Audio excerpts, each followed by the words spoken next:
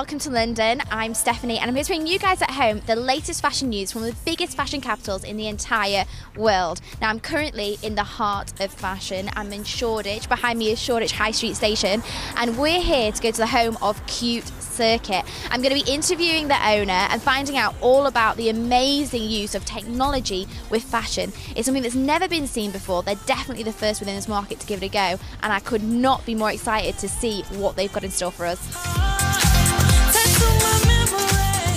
My name is Francesca Rosella and I am Chief Creative Director at CUTECIRCUIT. CUTECIRCUIT is the first fashion brand that creates interactive fashion. Interactive fashion is beautiful looking, fashionable garments that have some micro technology built into it that can make it do magical things. The garments can communicate over distance, they can change color, they can be controlled from your iPhone, so they're really interactive. Many years ago, I was a normal fashion designer, and one of my first jobs out of school was at Valentino. So I really love haute couture, and I really love designing evening gowns. And then I had many other jobs, and I was designing accessories as well. And then back in 2001, I just kept having these ideas about making garments that could do a little bit more than just look pretty. And I really wanted to make garments that could communicate. And so I read this article about a research institute that was all about interaction design. And that was all about how to use new technologies to create experiences. And there I met Ryan, that is my co-founder. Why is CUTECIRCUIT in London? Well, because London is a fantastic place for merging fashion and technology, because there is a really amazing understanding of design and the role of designers in society, but then there is also a really good understanding of technology and technology development, and there are many startups in London. So it was the perfect place, especially for an Italian and an American, to meet halfway and start a company, because there is so much support and the press really understands also what we're doing. So it was really fantastic, and people here are willing to experiment with fashion. And so it makes you feel more freedom to create something new. We were trying to invent new technologies. So if something didn't exist and we really wanted to make something happen, then we were given like a sort of a knowledge that allows us to come up with a new technology from scratch and then be able to communicate with an engineer or a software programmer so that we can actually really explain our idea in detail and be able to make it happen. So one of my favorite pieces is the hug shirt. That is a t-shirt that lets you send hugs over distance. So if you're here in London and your best friend is in Paris and you want to send her a hug, you put on the hug shirt, you give yourself a squeeze, and sensors in the fabric capture where you're touching, how strong and how long.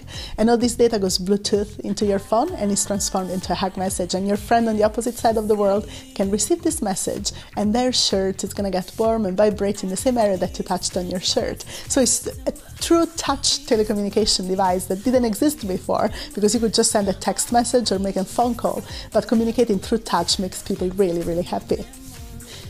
Well, getting the technology into the garments, it was really, really hard in the beginning. When we started 10 years ago, none of the materials that we use today existed, and so we had to invent new materials. For example, the first garments we created were sort of more self-contained systems. So maybe a garment would light up or change color and it would just do it on its own. And instead today we create garments that are connected. Basically you can control the color of your dress through your iPhone. Or your friends can control the color of your dress using the same app on their iPhone. So you can communicate again over distance with your friends in a playful manner. And of course, to develop this system, we need to do a lot of development in what is also not only the design of the garment itself and creating this magic fabric, we call it magic fabric, the fabric that can change color and light up, but we also had to develop an app and just make sure everything would work and be connected.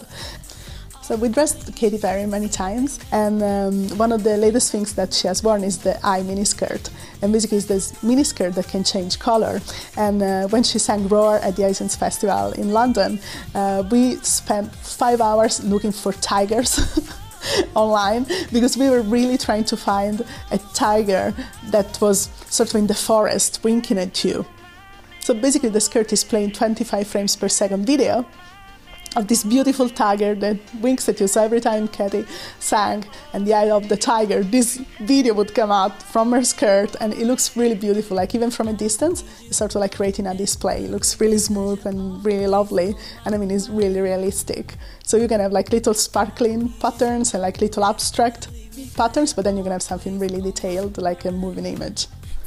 I've had the most amazing afternoon with CUTECIRCUIT here in East London.